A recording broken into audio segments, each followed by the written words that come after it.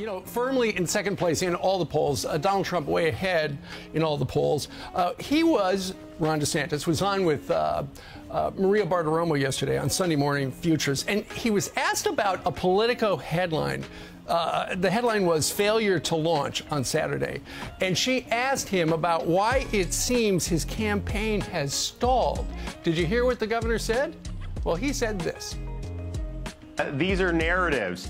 The media does not want me to be the nominee. I think that's very, very clear. Why? Because they know I'll beat Biden. But even more importantly, they know I will actually deliver on all these things. We will stop the invasion at the border. We'll take on the drug cartels. We'll curtail the administrative state. We'll get spending under control. We'll do all the things that they don't want to see done. And so they're going to continue doing the type of narrative.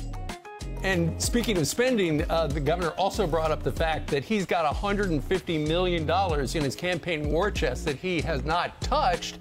And he said that he's looking forward to the debates. And keep in mind, it's still early, months and months and months before people start voting. And remember, on other networks, they were calling his wife, Casey, the Walmart Melania, which I don't really think is, it's not that degrading. It's not an insult. I love Melania. I think she's beautiful, and I love Walmart. So, yeah, just everyday people. Anyway, so now they're saying they're mocking her, they're calling her names and calling her America's Karen. Listen to this MSNBC panel. Casey DeSantis is a fairly compelling political figure in Florida and now nationally. For many, she's the brighter side to Florida's angry governor. For others, she's become America's Karen. And I think that's the ultimate disconnect here with a campaign that needs to embrace more constituencies to get to the White House. America's Karen, David Jolly. Well, I called her this, Serena Waterford wannabe. Needs to cut it out. We see you. So there's all kinds of names for her. She needs to stop trying to measure the great drapes in the White House and think that she's some kind of Jackie O reincarnate. I mean, Casey DeSantis. Keep an eye on her, though. She's a wily figure. She looked the same way when she was doing local Jacksonville news. So if she looks like Jackie O, that's a compliment. It's not an effort. Number two is she's going to bat for moms and parents. Guilty, she should say guilty as charged. That's my message. I'm just an education. That's her focus, and she's unbelievably eloquent behind the microphone. I mean, even for a broadcaster, I think she's extraordinary, and she's a great partner to the president, the governor, who wants to be president. And people look at a candidate, and they look at the spouse too, just like they look at a running mate, whether you like it or not. Number three is it's very tough right now for anybody to run against Donald Trump, because it's the most unique challenge ever, and I've yet to see someone have the perfect formula, because a lot of people see what happened in New York with the indictment and see what happened with the documents and compare it to Biden not hearing a word, also has documents, and they're saying it's unfair. And for a Republican to come out and say Trump's bad, shouldn't have taken the documents, and I don't know what they do, and the charges in New York, defending them. Anytime you go in if you're for the indictments, you're not going to have any Republicans in your camp.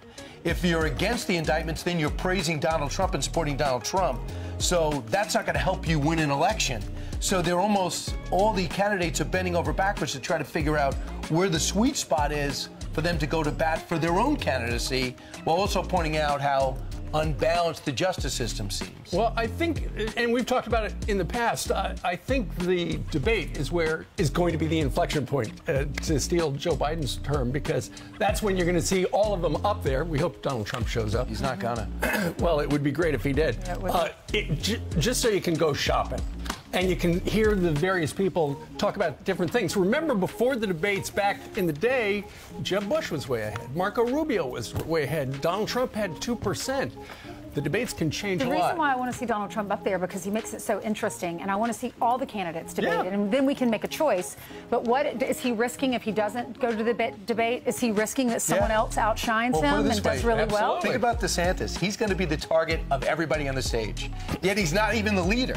So he's going to get all the arrows and none of the glory. It's not like, hey, I'm in front, that's why. Well, I'm in second, and I'm going to get all the punches to the solar plexus and the chin, and Donald Trump will do something else. Yeah. And by the way, Casey DeSantis, you met her. You went down there. Unbelievable. She's a mother.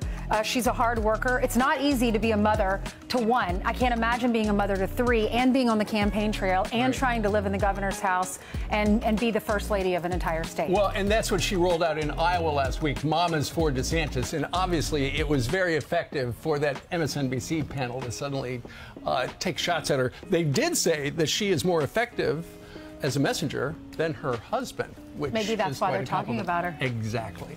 I'm Steve Ducey. I'm Brian Kilmeade. And I'm Ainsley Earhart. And click here to...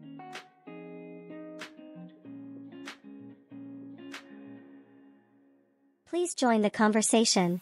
Put your comments and suggestions below in the comments section. Thank you for subscribing to this news channel.